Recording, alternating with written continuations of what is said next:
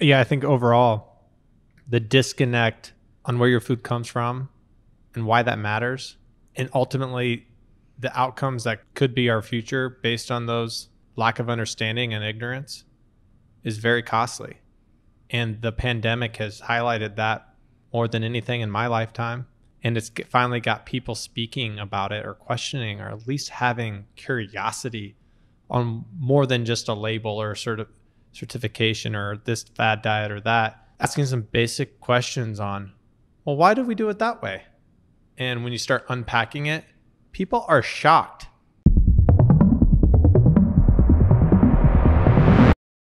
I have no titles after my name, Chad. So, it's like Tyler Lorenzen. I graduated college, so I have that going for me. But Nicole's a PhD. So I always I wish I had something like that. I don't, MBA, PhD, none of that going for me. But Nicole is a, biomedical engineer. So I like the little humble brother brag, no big deal. Yeah. That's typically why I always get intimidated when I argue with her. Like, I know we're going up against that. Yeah. I'm a scientist. I'm an engineer. And that's how I approach life. That's for sure. That's how you would approach like laying out your business card and we would argue about it. So for sure. So that's why I wanted to do this first podcast with both of you on it. Because when you read about purists these days, first of all, I think it's important to talk about the evolution and where purists came from, because that name's only a few years old, but the business is decades old. But if you're reading about what Nicole's doing in the press, or if you're reading about what Tyler's doing in the press, and you have never met Tyler and Nicole, you don't understand that it's this brother-sister duo standing up a big pillar of our food system. And more so, it's actually the Lorenzen family who made a decision how many years ago did we start? 35.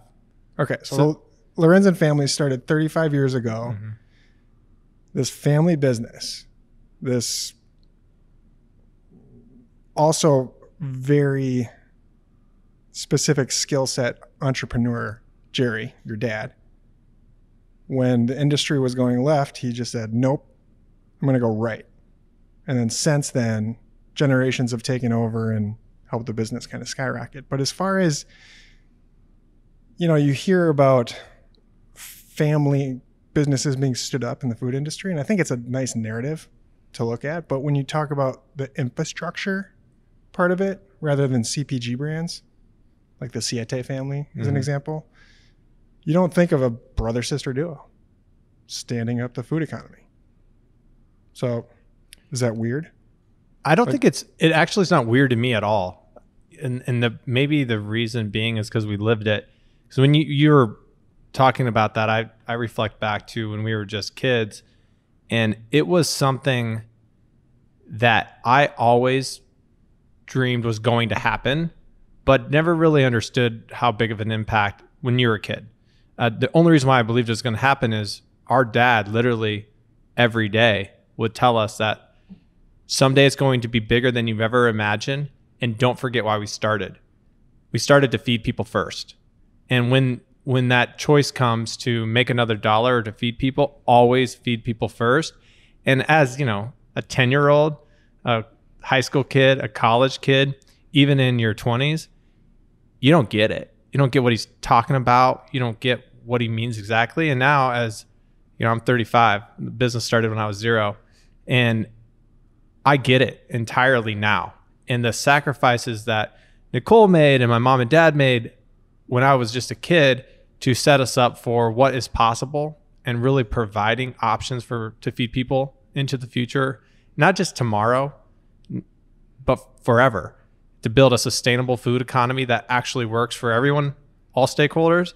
To me, it doesn't surprise me now that we're doing this together, because it was built with intention and rooted in really our core, that this is who we are and this is what we came here to do. And I give it all to my parents for instilling that belief that it's possible as a person to figure out a way to make it better and to do something bigger than yourself.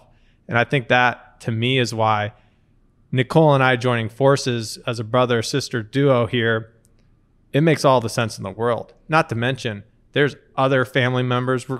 Everyone's family at this point, because let's face it, you have to check your ego at the door at a growth business, and we all have to go at it together because there's so much to do and so many problems to solve. And that to me is what it really is all about. Yeah, I would agree. One of our core values is partnership. And I think that plays out in so many ways today, but it all boils down to, our aspiration of a plant strong planet. That's been something that's been fundamental to how we've talked for my entire life. So that's something that's been instilled, and it's so deep in the core of our business that it's not about our family. It's about the purpose and what we're trying to do. And so we're all just driving to that same place. So I feel incredibly lucky to be able to work with my family. My brother, my husband works in the business too. Jordan leads our grains division. And because that we're all pulling in the same direction. And that's one thing you don't have to worry about, is that we're all going in the same direction. And so there's that natural alignment, which is great. And the more we build out our culture and our team around this purpose, that is inherent with all of our team, not just the family members. Everyone that kind of comes to work for Purus, more and more people are coming because of the purpose, not because of the job title, but it's because they want to be a part of this greater thing. And I think that's just really exciting. And it does make the family, I would say, take a back seat to the purpose, which is what we want. I think that speaks volumes to as you mentioned, Chad, with the name of Purus. And you were very much on the forefront of that, where, we had a bunch of different names for a bunch of different companies. And as a small business, 10 years ago, there was 30 employees. Now there's over 300 and growing.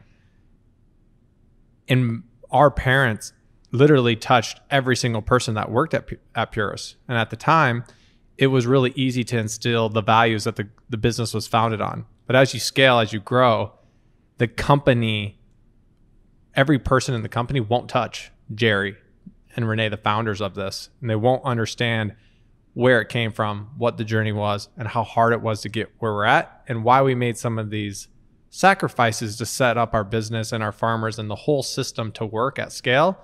And so that was one of the biggest reasons, and you helped me see that, why we needed to make a company that stood for something and was easy to share with everyone that joined the business, so we all knew exactly where we're going and the direction the business has. So when the founder's not around, when you, Chad, or Nicole is not around, it's very clear what decision to make, because the direction we're going is crystallized and we're headed there, together. In the direction we're going too, as far as feeding people first. And you hear that every single day. So it's bouncing off the walls in the company. The things that we're doing, I think it's eventually I want to get to the different organizations that you both run. But before that, it's almost like the reason for that is because this idea of plant-based nutrition, healthy lifestyle, the whole idea for feeding people first, it is enormously complicated. It is not a black and white solution in the least. So I've, since meeting you guys a few years ago, I've seen different organizations set up, joint ventures set up, major investors come in, just kind of navigating this part of the feeding people infrastructure it's a very, very intimidating battle. So I do think that there's some benefit. I know you don't want to talk about it too much, Nicole, about the family thing, but I'm going to. When you become an organization of this size, and I've had a lot of perspective in companies this big or even bigger, the ability to argue for something, for a purpose, gets more and more complicated as well. And because you are both so driven towards the purpose that we're going, but you've been arguing for 35 years. So when you're talking, you generally don't understand how you're presenting yourselves in an argumentative, position, but it continues to invite the rest of the employees in. And I think that's what I've seen this in another organization too, where this was a 100-year-old business, family owned, run by different generations. And that was kind of the glaring factor. Like in any moment, you could have a debate about something happening with the top of the company, and it was okay, because I think there was a little bit more exposure to that, and it's more welcoming. And I think that's, when you're dealing with something really, really complicated, that's an advantage. And it's very hard to like teach in a situation where you have new leaders coming in that don't necessarily know each other before. So I get really excited about just continuing to invite new players, new leaders in different parts of our organization. But when they see that, I've heard that internally too, as far as like, this is great. We can have a conversation, like a real conversation. Well, I think it's important because one of the things that we have to make sure we avoid is the family, if you will. We aren't the experts at everything. And if we are, then our company is limited to what we're good at, which is never going to be enough to really grow and have the impact that we're looking for. So when people are coming in the door at Purist, they represent a capability and a competence that we don't have. And we want people to shine and really bring all of their talents to the table to drive the business and the purpose forward. And so that means, being willing to challenge the status quo and maybe the closely held beliefs so that we can get better, because it's all about how do we get better. And, we use a ton of sports analogies around here, but every day is not practice. Every day we're playing the game, and we have to show up every single day and play to win. And I think that's kind of the difference in business and sports, is that there's not a lot of practice. Every day you're on. And so we have to all just show up and be ready to, leave it on the field every day. So actually, I think that's a great sports analogy. I'm pretty sure I stole it from Tyler. I think he said it before. Yeah, I was actually thinking Tom Brady. I was listening to something he said. He just won a Super Bowl this past weekend, 7 of them. TB12, hashtag pea protein. But never enough time to sell a little pea protein, Chad. but he said in his book, he was talking about early on in his career how in college and early in pros that he treated every practice like a game, because he wasn't the guy at Michigan. He wasn't the guy at the Patriots to begin with. So he said, if I don't treat every practice like a game, the coaches will never put me in the game. And that's so true to where we're at. If we treat our business as a growth company, as an underdog, as an outsider, like everyone else, we are for sure not going to make it up the hill we're trying to climb. But if we bring another level of energy, and I really think that energy and that focus and the resiliency is a reflection of our mom and dad, Jerry and Renee. And then it obviously bleeds into how we are as a family in general. We argue all the time. Every game we play, we're all trying to win. And John Getzinger, who runs our commercial team at Purist Proteins, he said that a lot of organizations, especially family businesses, reflect the family in the end. And he said this business is no different. And I think that's one of the reasons why we have a culture where, disagree and commit and debate and have the openness and willingness to be wrong, but also the conviction to fight for what you believe in so we can get to better answers. And it makes it way more fun if we all work hard at a goal that we're headed towards. Win or lose, it makes it worth it. And that's, to me, is how you make business like sports, because it should be fun, because we all can do whatever. Yeah. And it's competitive. Yeah. And it's gotta be, otherwise it won't be worth it in the end. So I think that to me is more I think about where my beliefs come from, the more I realize they're shaped by our family. Yeah. So just kind of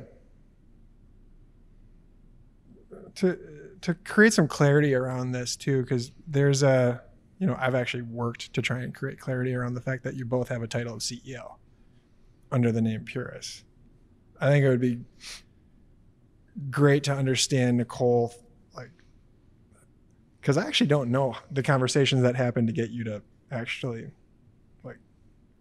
stop a pretty successful career and come into the family business.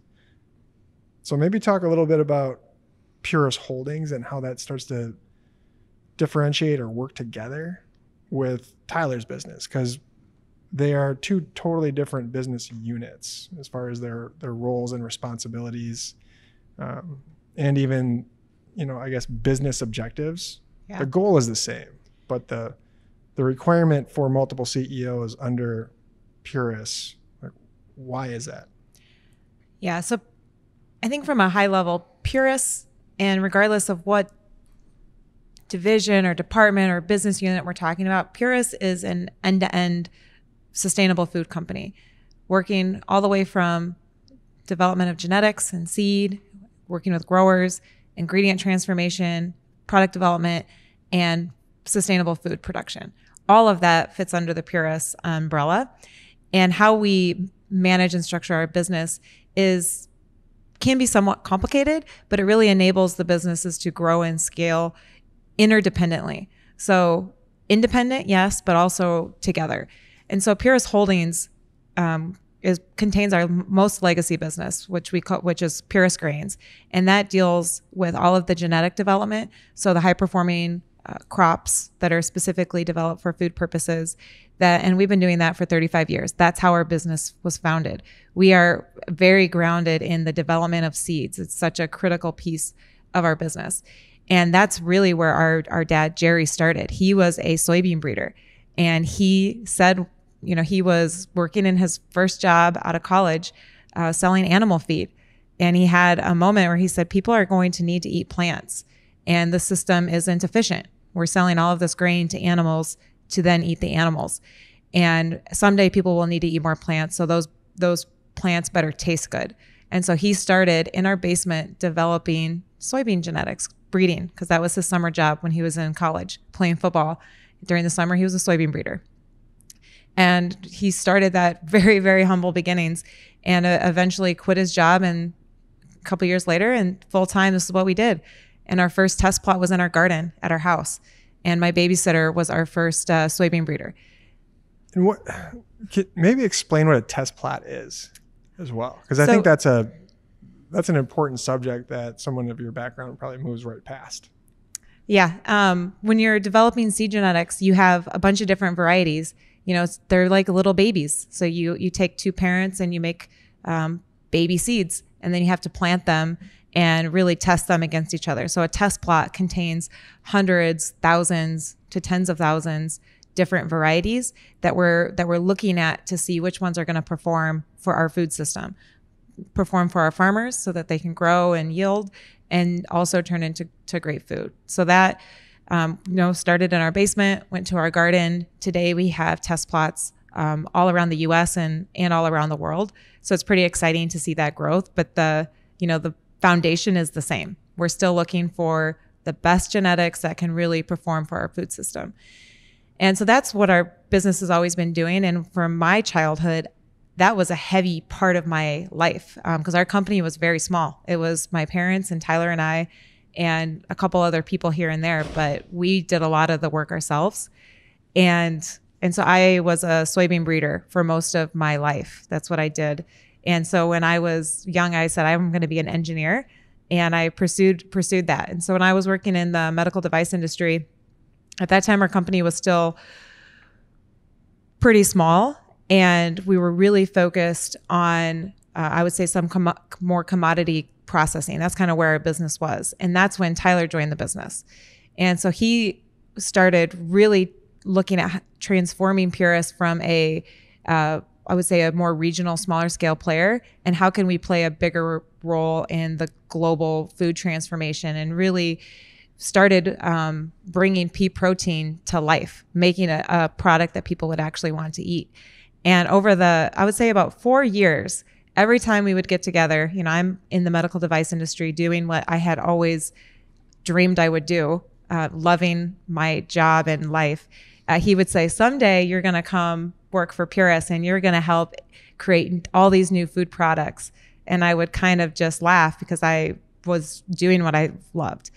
And, you know, years passed, and the company I was with went through a couple acquisitions, and the product I had been working on was commercialized, and then we got acquired again. And so I had a moment in time where I was really committing to this really large corporate career path, or I could go work for Purus, my family business, and help scale it.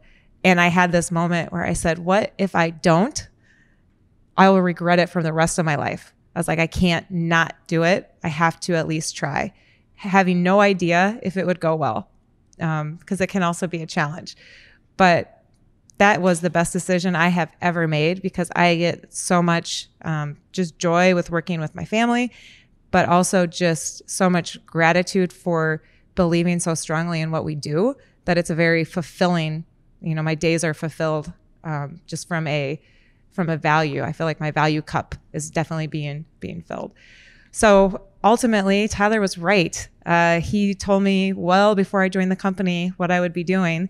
And lo and behold, here we are many years later. And these are some of the projects that he was spitballing. If anyone knows Tyler, knows that he does that, are coming to reality. And they're the transformative, you know, really innovative products that we're, you know, looking to bring to market in the next 12 to 24 months. So it's really exciting. And yeah, he had a little bit of a prophecy there. I got chills like multiple times there. The story to me, Chad, is I love hearing Nicole tell it, because from my perspective, a little bit different. So not the result, everything is true, yes. But it was from a perspective where I've always idolized Nicole. Always, my whole life. And I went to Iowa State. She was already there. And I transferred out of Iowa State and went to a different school. And it was the first time where I was like, you know, actually paving my own wake and doing my own thing. And when I joined Purus, it was one of those things where I knew Nicole was the best person that could help me, because she knows all my faults and all my strengths. And she can cover up for all of those shortcomings better than anyone that I knew, because I just knew her better than anyone. And I knew that she just couldn't come join the business at any time, that we needed to earn our way to be good enough to have her join and be in a place where she would be able to step in and go. And I'll never forget, I said, Nick, I always call her Nick, and then people tend to do that in meetings, and I'm like, Nicole, I was like, your job is to do what I helped Dad do. It's like, we took the business and we leaped it to the next. And Dad's always said, it's not about innovation, it's about leapfrog events. You can't just make subtle improvements. You need to literally leap yourself further than the competition, so they have to chase you. And then do it again and do it again and do it again and never stop. And that's how you continue to build innovation into your business without the standard curve of growth to consolidation to decline. And I said, that's what you're going to do. You're going to make a business way bigger than Purus Proteins, and it's going to be awesome. And you're going to make plant-based food just like Dad always said we would. And like, that's what you should do. And Nicole's different, because if you oversell her, she's for sure to say no. So I couldn't, but I wanted her to join so bad. And then when she emailed me one day and said, I'm in, I couldn't believe it. And then I was scrambling thinking, oh my goodness, what is she going to do? And I'll never forget, I sent her a list of all these ideas that we had. And I was like, you know, they're just ideas. It's like, but what we really need her help on is HR. And she came in and led our HR people ops and got it off the ground. And now it's an area that we recognize we have to double down our investment in, because it's, you know, so important. And so I love your story, and thank you for the way you told it, Nicole. But we wouldn't be where we're at without her joining, because she patched up every single hole we had in the boat over and over and over. They weren't always big holes, but they're holes. And you can't have that, because we're trying to go where we're trying to go and we're trying to get there fast. And you came in here and helped us do that. And I think in terms of the co-CEO, you know, 2 CEOs, to me, it makes all the sense in the world. We have so much to do, so many decisions that need to be made. How do we build leadership teams that are fully focused on what they're doing to make it happen? And that to me is why we've been able to restructure the organization, because it's one eye on today and another eye on 2050. We have a lot to do and we don't have a lot of time to do it. Yeah, I also think, you know, today there's 2 CEOs, but we're growing, and in the future there'll be more than 2 CEOs within our umbrella, because we see that this space is really ripe for accelerated growth. And in order to do that, you know, appropriately, we need to partner and we need to work with others, and that's going to mean probably more joint ventures and more opportunities. That's going to be more focused leadership teams. So what we're really been focused on, and what I'm excited about, is how do we create this playbook for how do you start and create a business and a culture that can flourish in this system.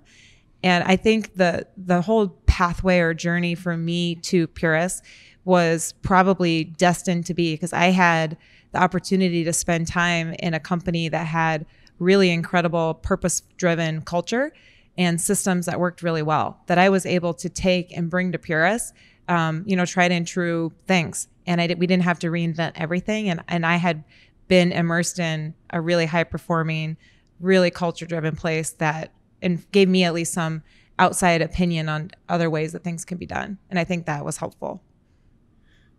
So when you talk about getting to this place, like growing to this place or getting to where you want to go and getting there faster, what does that place look like? How do you define that? Well, you shouldn't ask me that, because the place that we're trying to go is always a little bit ahead, just based on my personality. But I don't think we have reached the place, because we're looking at 2050.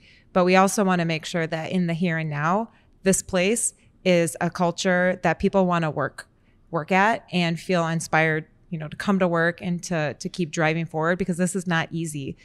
What we do every day it's a grind. I think if you look in the media, plant-based foods is very appealing. It's very exciting, but behind the curtain, it's a grind, and it's hard, and it's competitive.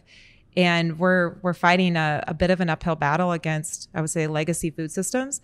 So you have to be pretty invested and passionate to keep doing that. And we've made it, I think, when that is a culture that people really rally around and keep pushing us forward, and we keep moving forward. Maybe to add to that, there is no finish line. Where we're going, what does success look like? There is no finish line. It's forever, continues, never can stop, because food is something that, can we just say, oh, that's enough? We did it good enough. Oh, that's fine. I think that's the thinking about our business to sports. We don't win a Super Bowl and then, oh, we're done. And I've seen people win Super Bowls and then they're like, well, what's next? So for us, how do we get there? What is it? There's no finish line. It's the pursuit of that ever moving finish line to make the world a better place. And again, this is my dad speaking through me right now. That's him. It's about getting to the top of the mountain and building another one and climbing it again and again and again. So I think, what does success look like? I don't think we'll ever stop. Well, I guess as an example of that, because Nicole, you talked about where the business started and, you know, largely operating in a commodities business. And then Tyler came in, and I'd love to kind of dive into, you know, when did the conversation around peas get started? You know, and versus where we are today. But is that a conversation that can happen again? Like, can there be another scale Oh, for sure. product that, you know, continues to unfold or continues to define plant-based nutrition? Because it seems like we're just seeing the first few versions of plant-based nutrition now because timing is good. But as far as what it needs to get to, at full scale. I think what we're talking about is when you think about feeding people, we're talking about billions of people. Can that evolution, like, will pea always be here, but will there be another crop that we look to that also solves a lot of the same problems that peas do? I think it's certainly possible. But building on the first part of that question on like when did the pea thing start, I think I get an over-levered amount of credit for pushing us into pea protein. And my role was just giving my dad renewed energy around his grand vision. Because what we're doing today is his vision. And then some. There's more to come. Like, we're not even close to where he said we need to be. I just was available because I got cut from the NFL to help. And he started breeding peas back in 1999. I'll never forget this. 2004, I'm going to college at Iowa State. And I bred corn every summer. Hated it. Absolutely hated it. It's a miserable job. Very hot. You get cut by the corn. Sticky, itchy. And now we've been breeding corn for 21 years. We haven't released a corn business unit yet. We've just been investing in the intellectual property, the IP. And when you say corn, you're talking about breeding the same way that you breed everything else. Yeah. Like, so non-GMO breeding, all natural breeding methods. Of course, that is rule number one in Purist's standard. And so I give you that context because I bred corn my whole life since I was 12. And as we're walking through the field, there's these rows of peas, and they're growing in Oskaloosa, Iowa, which is not where peas grow. They don't flourish in Oskaloosa, Iowa. They're meant to be in Canada. And I'm like, Dad, what is this? And he goes, oh, Ty, these are peas. They're going to be huge. And he starts rattling off all the reasons that they're great for soil health. They condition the soil and they add nitrogen. And what we're going to do is we're adapting varieties for further south. That production will allow farmers to grow them at different times of the year. And if you meet our dad, when he's always excited, but when he's in and around his plants, he's almost like glowing with excitement and opportunity because the possibilities he sees are not obvious to a novice like me. He sees different possibilities. So he gets all excited. So fast forward to 2011, and I've been playing in the NFL trying to convince my weight trainers that soy protein is just as good as whey protein. And they're all telling me it's not. And I'm super frustrated. And so I come back home, actually fly up to Minneapolis, sit down with my dad. He needs help because he's looking to buy a plant in western Wisconsin. And so we go visit the plant. This is December. And it was a dairy plant built in 1950. And it was converted into a soy plant sometime in the 2000s. But it was shut down, mothballed, and freezing. And it was myself, my best friend, T Money, and my dad. And he's walking around. He says, we're buying it. And this was like right before Christmas. So December 27th, we buy the plant with borrowed money from like a mezz lender. Super risky. And before that, Dad was like, are you in? I was like, look, Dad, I'm only in if we go big. But if we're going to stay small, I got to do something else. And he goes, let's do it. And so all I was the energy for Dad to re-go after his vision. And fast forward, he wanted to do soy protein. And as a rookie in the industry, myself and Kushal Chandak, who invented all of our products, we were getting smoked trying to sell soy protein. It was so hard. All the big guys were killing us. And I called Dad up. I said, you know what? Everything that people complain about soy, what if we use those peas? Non-GMO, organic, hexane-free, it's Google friendly, soy is not. Like, where's that pea program? And he goes, oh, it's going great. We've kept investing. We've dumped so much money into the program. We're growing peas all over the place. We patent some, blah, blah, blah, all of this stuff. And I'm like, okay, well, Dad, I think we should pivot and make all pea protein instead of soy protein. And he goes, you're crazy. And I'm like, I really think we should consider it. And he says, if you can make your pea protein taste as good as my soy protein, we can do it. So Kush and I set off and started inventing the product. And Kushal did it. I just was the encouragement. And I'll never forget, we made a whole slew of products with soy and with pea, with our pure pea protein. And I'll never forget, Dad was like, you're right. This is better. Do it. And we started firing our soy customers, and they yelled at us because we tried so hard to get them. And then we had to pivot the whole business to pea. And that was in 2014 when we commercialized our first product. And, now we're the biggest pea protein player in North America, arguably the globe, building the best plant you'll see out in Western Minnesota. So just a lot of cool things. And it was all because we could lever that investment back in 1999 when the crazy geneticists committed to breeding a better solution for farmers because it just made sense. And yeah, so I get over amount of credit, but it was really my dad. And Nicole, maybe you can answer this too, but what is the thing that's actually driving the adoption of pea right now? Like what happened to where we did stop looking towards soy? And don't get me wrong, soy is still a monumental player inside of plant-based foods.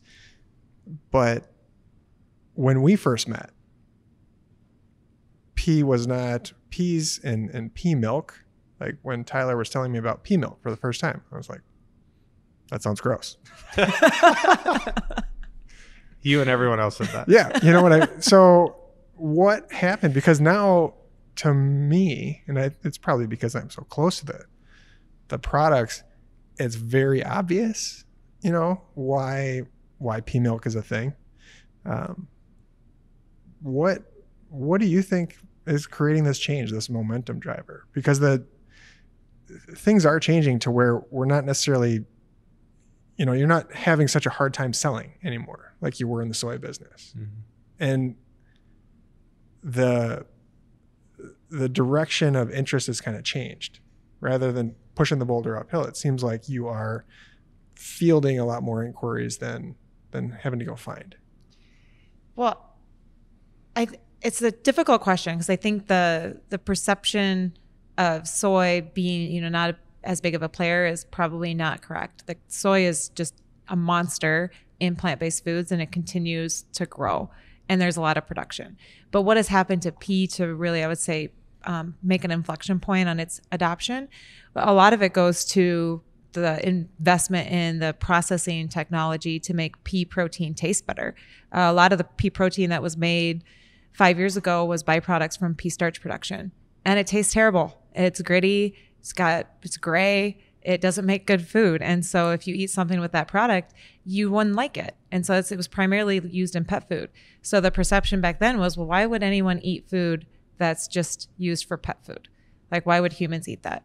And so that's really a lot of the work that the early, I would say, purist pea protein team did, was changing that perception. We always say, the proof is in the pudding, literally making products with our pea protein to prove to people that it could taste good, because no one believed it. Because to be fair, most of the products weren't good at the time. And so we had to start, almost one by one changing that perception and showing people the possibilities. Then once you get that possibility into the hands of brands and entrepreneurs and formulators and product developers all across the nation, you start to see this proliferation of awesome products. And you start to see that exponential growth. And I think that's what we're seeing today. We're seeing awesome products come out that are using pea protein because they have better tools in their tool belt. And layer that, all the sustainability benefits, what Tyler calls Google friendliness of peas and pea protein. There's not a lot of reasons why not to, if the product tastes great. And maybe to kind of keep going on that, just because you talk about soy being a monster, like what makes soy the monster versus pea? Like what actually has to happen for there to be more balance? Because I think what gets me excited is, if we're looking at a decade of innovation in plant-based, just more varieties. So it's not going to be just soy or pea. There will likely be more. And you start to see like little inventions, not necessarily like scale manufacturing like these products have, but what is next, do you think, for well, Tyler could probably answer this better, but I think what's challenging the plant protein industry is the transformation from crops to usable materials to build food. And that is the ingredient processing step in the middle. This is what Purist Proteins does for pea. But today, I mean, the soy protein industry has been around for, I'm not even sure how long time. And the capacity to make soy protein is, I don't know, 10 times more than pea protein, if not more. Yeah, it's about 10x About on 10x a global basis. And on a global basis, like there's just 10 times more soy protein available. And that's, I'm estimating, ballparking, don't quote me on that, but there's just not as much capacity on the pea protein side. So it's not a level playing field. So it's not that people are choosing soy over pea. The playing field's not level right now. You also look at in the United States, there's 80 million acres of soybeans grown. Most of them are going into animal feed. And so there's just, when you think about soy is everywhere in the United States. And peas are grown heavily in Canada, Northern Plains, and then purist growers are starting to grow them throughout throughout the Midwest, but it's still just a small penetration. So, we see when you think about 2050, how do we really support a global transformation to plant-based proteins? We need the whole supply chain to scale. We need more growers growing crops for human consumption in more places. We need more infrastructure to transform those crops into usable building blocks, whether that's ingredients or the foundation of food products. And then we need that food processing. But that transformation from crop to building block is so critical in order to turn the plant-based foods into foods that people are used to eating, the textures and flavor profiles that people are expecting in their food. You need that transformation step. And I think that's a great way to explain how complicated this is. When I was talking about this idea of feeding people, from the perspective, I guess, that I said, it's a balancing act. Like where food has to come from. I heard a statistic recently from inside our company, so don't quote me on this, but as far as only about 5% of our U.S. farmland goes to people food. So when you think about the plant-based food economy in 5%, that seems to be a staggeringly strange number. When you think about how much plant-based food goes into our bodies and how much you see at the grocery store and walk around to the aisles, and then you drive across the Midwest, to our different facilities, you're driving by stuff just assuming this is all people food. Yeah. Most of the corn and soy that's grown is used for livestock and animal nutrition. A large amount of corn goes to ethanol too. So there's a huge chunk, of all of the acres in the United States, the majority of it is corn, soy, and wheat. And so to really make a big dent in the percentage used for human consumption, those three crops have to be kind of very heavily in the mix. But I think feeding people, everything that we've been talking about is really important, but it's even much more complicated than that because it's the distribution and how do you get the last mile of food. It's a very intricate network that we're trying to solve here. And I think we have enough hubris to recognize that we can't do all of that, but the pieces of the puzzle that we're, targeting and looking at, we're trying to do the best job that we can to make it as sustainable as possible and deliver enough value so that the growers get to participate in the growth too, and that we don't have a food revolution that doesn't bring the growers along with it.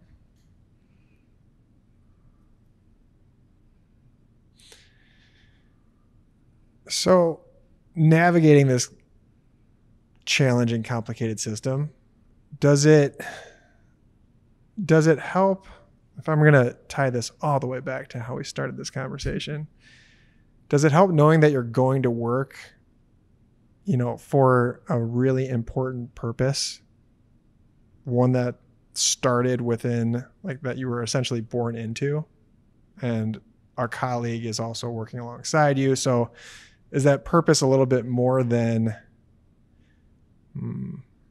I don't want to say this as a negative if you're not working within a family business, but I just feel there's got to be some kind of additional drive because you get exposure. I mean, when you come to work, your brother sees when you come to work and knows what you're working on, and I'm keeping tabs. Family too. keeps tabs, and families critical, but almost more of like a rally. Because I think that's it's been very, refreshing. So since I started here full time, Nicole, you and I didn't know each other as well, like prior to about a year and a half ago. I have been very, very impressed how, you tend to bring in all the good parts of family as far as like the legacy, the focus, the transparency, the openness, like those things, and none of the bad things. Like I actually have no idea what happens in your guys' family. You don't necessarily talk about family things, but when Jerry comes by, and this is making me want to get Jerry on this podcast really bad, by the way. So that's going to happen. Yep. Listeners. It'll be your feature every week once you get him talking, because it's amazing. But I think that just, when Jerry shows up to the office just feels like a little bit warmer. There's a little bit more excitement, like Jerry's here. Is that a factor, or is that like, what do you think kind of keeps the momentum? Because we just experienced a horrible year with the pandemic situation. Not just us as like a business, but it was a very, very difficult, confusing year. Mm-hmm. And there was always a factor or a reminder or a positive nature, like within the company. There was always transparency and openness, talking about how complicated it was. There was no overshadowing or ignoring some of the really, really serious things. And we're operating out of Minneapolis. So you can later like that, those elements that happened too, leading up to, the riots or some of the issues that even happened recently with the elections. Like when you kind of come into the door of Purist, though, it just feels like you are working for, like, you can feel that legacy that maybe Jerry started, but maybe one way to say this that people could relate is when I played sports, that's all I seemingly cared about. And it was, as a football player, you think the world revolves around you, and your schedule is, you play on Christmas, whenever. And when I came to Purist, it made me realize how insignificant playing football was. That's when I knew that this is bigger than me. This is bigger than my dad. It's bigger than Nicole, Mom, everyone here. This is about shaping what is possible for the future and making it reality because we can. So since we can, why not? Like, let's do it. And what I know is true is where this business was founded on was an intention of goodness. And how do we get people to rally together to constantly try to bring that sort of energy to the challenge? Because it's hard. And every day is not a good day. It's just not. But if you can figure out how to get a team to really be arm in arm and to have each other's back, it's a special thing. And I really feel like we're building those blocks here at Purist, and it's only going to gain momentum as we hit full stride. Talk about some of the really hard parts of it. And we run 24/7. I mean, someone that I haven't mentioned yet, who probably deserves to be mentioned right out the gate, is Rick O'Hara, our COO. When we started up Turtle Lake, I'll never forget when we sold our first pallet. We had 5 employees, one pallet. Now we make, hundreds and hundreds of pallets. We had to go from 5 people running the plant when we could, whenever we had an order, to a shift, to 2 shifts. And then once we got enough demand, we had to run the plant every day of the week, 24/7, all the time. And that's a different thing. When you go on vacation or whatever, the plant's still moving. It's still happening. And that's complicated. Keeping the lights on, keeping the process going, keeping customers satisfied. You alluded to some of the demand that we find. We've been sold out for 5 years in a row, and people are like, "Oh, that's a great problem." Like, no, it's a problem. It's not a great problem. It's terrible, actually, because every time we slip up, it costs our customers growth. And so what we've been doing is investing to get ahead of the market, so we have line of sight and visibility to keep building it out. So investing in the future before you've proven it today. Next thing is hard to raise money. How do you get someone to believe in where you're going when it's not tangible just yet? And you rewind 10 years ago, pea protein was just an idea, and we had investors come in and back us. I mean, Vega was our first big customer, and Charles Chang, who was a partner at Purus and an investor in our company, sold and invested a ton of capital into Purus so we could keep going. And then we knew we needed to build a new plant and go bigger. And Cargill said, "You know what? We believe in you guys," and gave us the capital to grow. And it just keeps happening, one after the other, people believing and enabling, because the hard stuff is actually doing it, not just dreaming it up. And that, to me, is what really is exciting, because you start seeing it happen day in and day out. And it's not Nicole and I. We're not doing it. It's all these other people that have chosen to make this happen and putting the work in, and it's truly amazing to watch it go. And that's the hard stuff. Yeah, I remember some of the early days at Turtle Lake, some of the stories of our team there, and our group of process engineers at the time were, a lot of them just out of school, and they were running the plant sometimes 20 hours straight, 4-hour break, rest, and come back and keep at it. And I think that's the kind of like trial by fire that people went through in the hard times. And it creates a little bit of, I think, shared pain, because they look back at those times today and they're like, yeah, remember when we did that? And it's a little badge of honor too, because we made it through those times. But those times still happen in this business. It's an operations business at the end of the day. I think what the world sees is the marketing side of it. But you peel back the top layer, and it's all operations. And how do we run our plants efficiently, keep our people safe? And then you add COVID on top of that, and it adds another layer of complication and risk. But our team manages through it and has done a really great job, I think, just keeping the eye on the end line, which is people need to eat. So our job is to make sure that they can. And, when it comes to all the political discourse, that's one thing that Democrats and Republicans have in common. Everybody eats. And so this is kind of grounding factor that in the food industry, we can rise above some of that and fulfill what we need to do to keep our economies going. Yeah. And I think, so when you talk about people need to eat, I think 100% agree with you. But I think even that's changed over the last year, because I think what's being defined now is what people need to eat.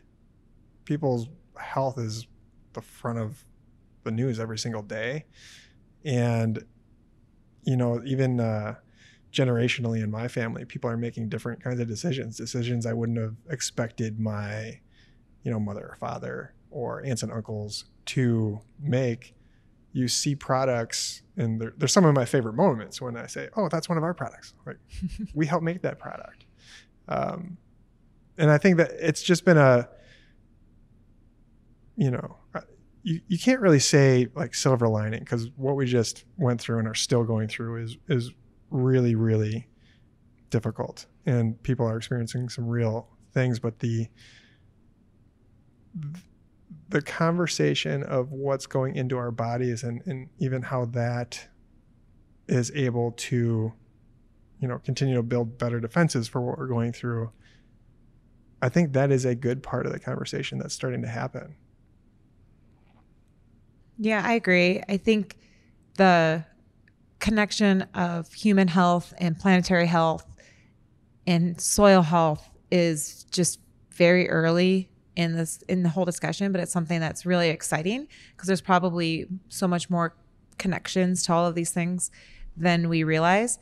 And I think that's what makes working at Purus and what we do something that you can feel good about, because we generally believe and feel strongly that the foods that we're making are checking the boxes of kind of that good food, good for people, good for planet, and are doing right by people and by our future generations, and really enabling some of these changes to occur. But I think the conversation is still super early, and we don't really know everything and how it all interplays together.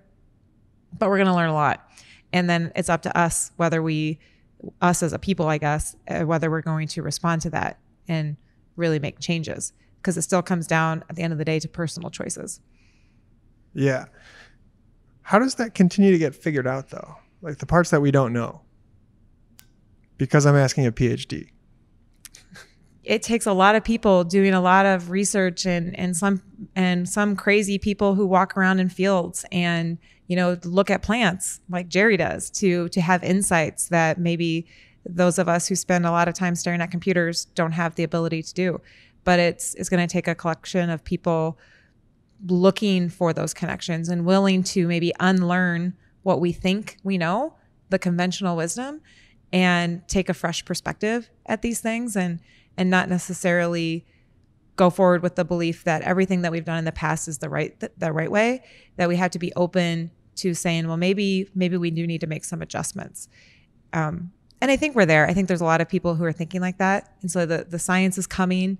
The willingness to learn and pivot is there in some levels, but it'll take some time.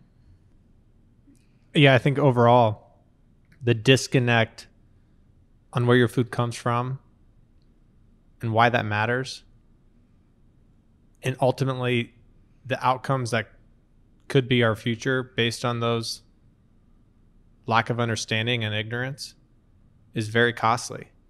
And the pandemic has highlighted that more than anything in my lifetime. And it's finally got people speaking about it, or questioning, or at least having curiosity on more than just a label or a certification or this fad diet or that. It's asking some basic questions on, well, why did we do it that way? And when you start unpacking it, people are shocked and they just don't know. And the more curious, the more information that consumers can have and ask, the more branches celebrate that, because those are the customers you want. And two, it's going to give opportunity to rewrite the future, because we have the ability to do it, but it's going to take everyone to actually do it versus hold on to ways of the past. And I think the pandemic, there's so many terrible things, and it plays into every social issue, every political issue. No matter how you cut this conversation up, the pandemic plays a role in everything. And it absolutely plays a role in the future of our food. Yeah, and you said something, I think, really important, but it requires a lot of unpacking as far as people don't know where it comes from. It's, I think there was a lot of trust. If you look at the last 60 years of how the grocery store evolved, it was built on trust. 60 years ago, you would go to the grocery store and you knew who owned it, for example. There was a relationship there. Mm-hmm. And also, if you go, decade or two before, we required that trust because we were experiencing wars. Like our attention was elsewhere.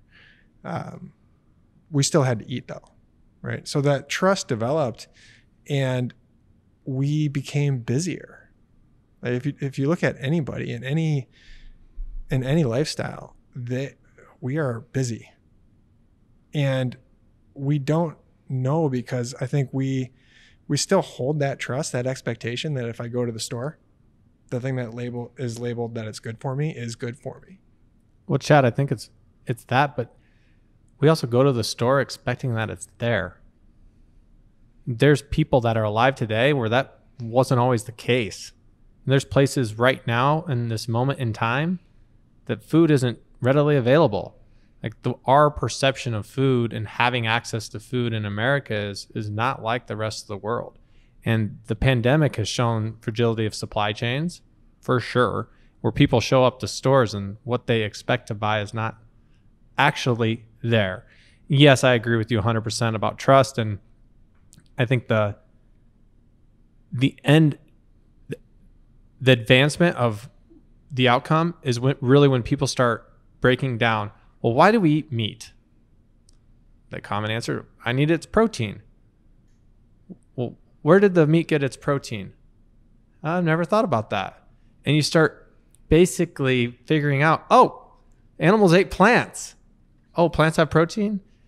And you start thinking, how ridiculous is that we're feeding all of this protein to an animal to just feed us the same thing that we claim to need from that animal. And to me, that's some of the questions that people are starting to ask because we've just taken it for granted, because food has been accessible and cheap for Americans for my whole life. And that, looking back into this earlier this century, like 100 years ago, there was like 4 billion less people that there's on the planet today. It may be a little bit more than that. And you fast forward 30 years from now, there's going to be another 2 billion people. And we have to figure out systems that work to feed people, both the planet and people, in a way that works for everyone. And it's really important we make that happen fast. So when you're talking about feeding people in Puris, just to kind of clarify, you're talking about solving all the problems you just brought up as far as access to food, and not necessarily just locally or domestically. Oh, absolutely. And I think it's important that food needs to be affordable and accessible. I agree with that. And that in certain places it is today. But we're not looking at the total cost of food. And that's when you start looking at human health outcomes, planetary health outcomes, and all of these things that are tied into what is the real cost of the food that we're eating and consuming. And then thinking about, well, how does that work for a place where food isn't affordable and accessible? I heard an example. They were talking about cryptocurrency. And they were saying, well, places that don't have a central bank today will not go and have a central bank. They'll skip and go to some sort of digital currency. And they compared it to cell phones. Places that do not have landlines today, they're not going to get a landline and have that technology for a while and then graduate to cell phones. They're going to skip that and go directly to cell phones. So I see there's a huge opportunity here where emerging markets can go from not eating meat to eating meat, but just from plants, instead of eating meat from animals, then graduating to eating meat from plants. Because the first time in history, places like the United States and Europe, you're seeing more affluent cultures addressing these problems and starting eating protein from plants at a greater rate of growth than animal nutrition. First time in history has happened, and it's important. It's even happening in China. And that to me is a great indicator of the leapfrog event that could happen to how we feed the world. And Jerry calls it protein independence, but this ability to grow and feed your people regionally. So what are the projects you're working on, Nicole, that get to that protein independence? So one of the new joint ventures that we just announced actually today publicly is... Congratulations. Thank you.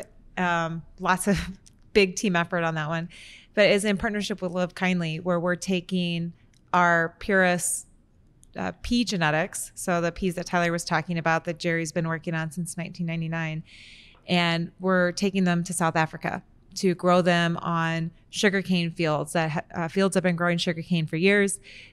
The sugarcane market is not as attractive as it once was. The field's soil's very depleted, can't grow a lot of crops, and they're looking for new solutions on ways to drive, I would say, just agricultural resilience, soil health, but also have markets. And so we're taking peas there to really prove out that they can work in these different climates, but really ultimately laying the foundation for this concept of protein independence. How can we grow crops in other regions and then apply the work to really transform those crops into food?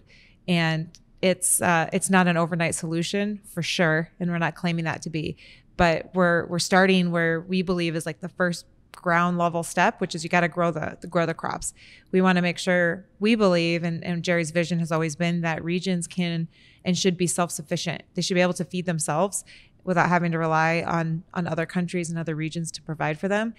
And in order to do that, you have to have crops that can grow in a very diverse climates, especially with the weather, the extreme weather that we have, lately. You have to have very resilient crops. And that's what we've been able to develop. And we want to take those crops and take them globally so that other farmers in other regions have access to crops like this that can grow their bottom line and help feed their friends and family.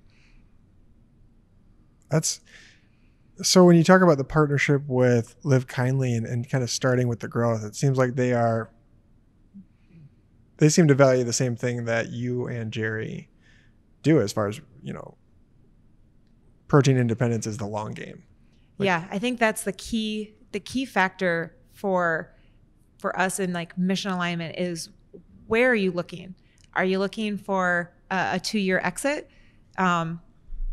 Okay, that's fine, but that's not where we're looking. We're looking at, how do we feed people in 2050, in 2100? How do we start laying those foundational elements so that the world can feed itself when we're dead and gone?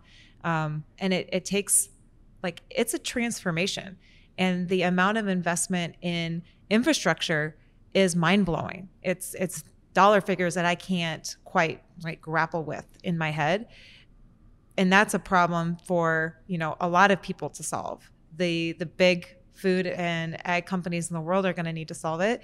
The little guys are going to need to solve it. Tyler, his Purist Proteins company, needs to solve it. And Purist Holdings, we want to make sure that those building blocks are there, that the agriculture systems are set up for success so that there is the infrastructure to really support there's the crops to support the infrastructure. And then we have to work with all sorts of companies and brands throughout the world to build the demand so that we can really scale this food system, because it's going to take effort from now until really for the next 50, 60 years to get there, because the amount of change needed is pretty dramatic to really be able to feed people more sustainably. So last question, just so that we can get ready for work tomorrow. And this isn't necessarily saying wind it down, but you can take as long to answer this as you want. But what's to help people kind of understand the differences or the interconnectedness of the companies within Purist, what's the hardest thing that, I guess each one of those companies, Purist Proteins and then Purist Holdings, what's the hardest thing that you're looking to accomplish, in the next 24 months? So we're building a new facility in Dawson, Minnesota, and that is the obvious answer for sure. That what makes that the obvious answer? That we are starting up a new plant and scaling it up, and there's very long list of items that you have to do to make this happen. We bought it in 2018 and did 2 years worth of engineering and financing and all the steps it takes to get a project off the ground. And we really had a vision that we could repurpose infrastructure that was left to dust. This was a facility that, again, was a dairy facility that was no longer was going to run. It's lived this life. And we took the time to reuse the infrastructure, to redesign our process to put into the building. And it was a lot of work. We were excited about it for a number of reasons. And as you think about 24 months from now, we very well may do it again. And to me, that is the pressure we're putting on ourselves, is how do we scale up even further so we can enable more people to shift the food that they eat and enable these brands to grow, because they shouldn't make a compromise when choosing the types of ingredients that are putting in their food, because people are willing and able to experience something that is no compromise to conventional proteins. And I think that's what plant-based needs to do. So the next 24 months, it's making sure that facility happens so we can set ourselves up to do it again. I think for the Purist Holdings business, there's kind of two sides. There's the ag tech side, so the work we're doing in the agriculture, and food tech. On the agriculture side, in the next 24 months, we need to really refine and have a scaled model for how we can support farmers more often in their cropping systems. So right now we work with farmers on pea and soy, but there's a lot of rotations where we're not a part of the equation, and we want to be able to provide more kind of all-around support for farmers. So working with them on multiple crops, on carbon scoring and carbon offsets, more risk management, all different ways that we can support them to really help farmers who are looking to move into different models of agriculture, help them make that transition. So I think and we need to scale. We need to grow more peas in more places to really support the growth of Purist proteins. On the food tech side, we need to continue to drive innovation and really support brands who are entering the space, help them scale and solve problems in scaled manufacturing where needed.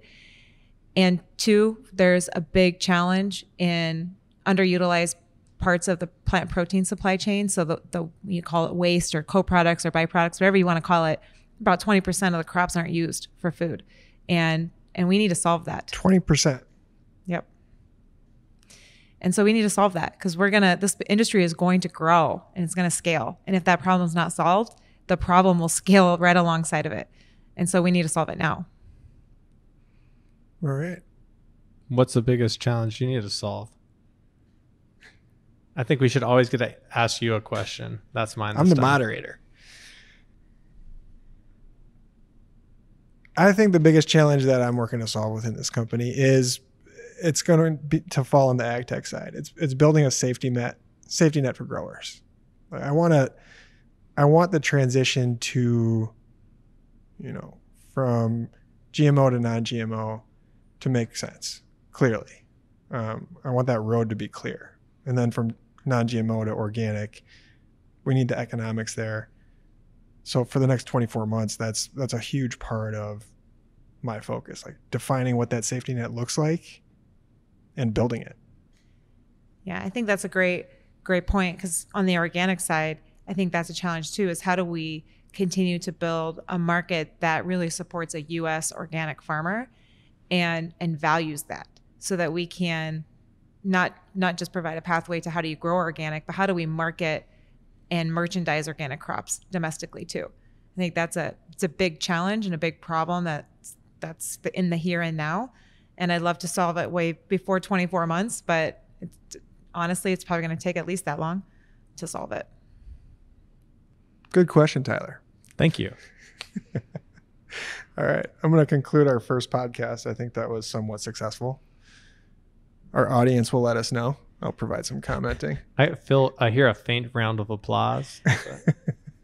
All right. Thanks. Thank you, Chad.